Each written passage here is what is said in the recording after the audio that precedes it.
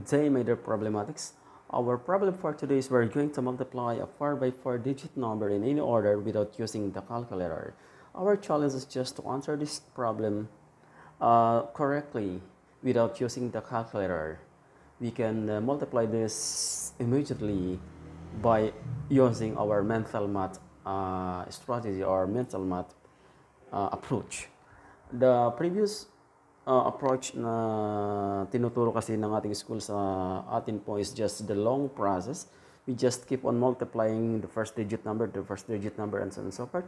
So we will come up with a very long process. But at this time, let us have this problem. So if I have example, 2,346 multiplied by 5,478.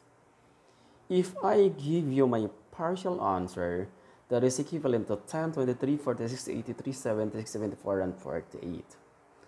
Pero, how are we going to have this answer?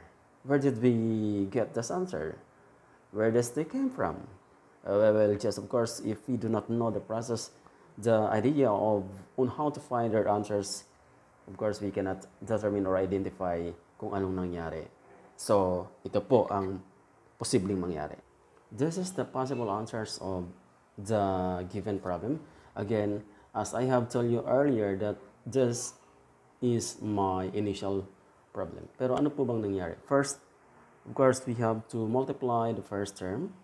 The first two terms or the first two digit number sa left side, that is equals to 2 times 5, that is equals to 10. I have to write down 10 over here. In short, the answer is directly written in the right side of that problem. Second is we're going to multiply the next two terms, and that is equals to 2 times 4 and 3 times 5. That would give us an answer of 23. And 23, I have to write down 3 and carry over 2. Then I have to cancel out this given answer of the second two. Next is we have to multiply the 3-digit number, that is equals to 5 times 4, 2 times 7, and 3 times 4. Ang magiging sagot po nila is just 46. So my answer is 46. I have to write 6 and I have to carry over number 4. My next problem is just to multiply the 4-digit numbers all together.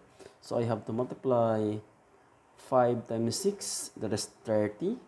2 times 16, that is equals to 16, that is 46 in all. I have also to multiply 4 times 4, that is equals to 16. And I have also to multiply 3 times 7, that is equals to 21. Pag pinagsama-sama, if we have to combine or add up the 4 equivalent answers of that numbers, that is equivalent to 83. And I have to write down 3 and carry over 8. And our next is we are going to multiply 4 times 6, that is equals to 24. 3 times 8, that is equals to 24. And I have 4 times 7, that is equals to 28. That would give us an answer of 76. I have to write down 6. I have to carry over 7. So I have to cancel out this. I have also to cancel out this.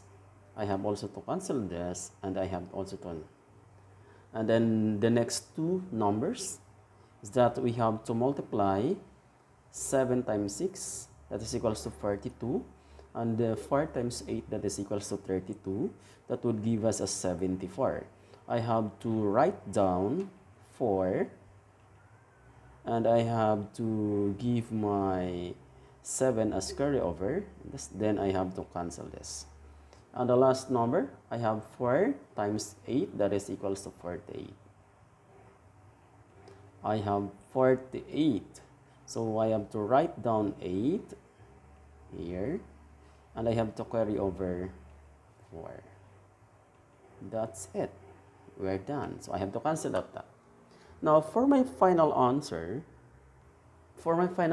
I have here prepared the final answer, which is equivalent to 12,851,388.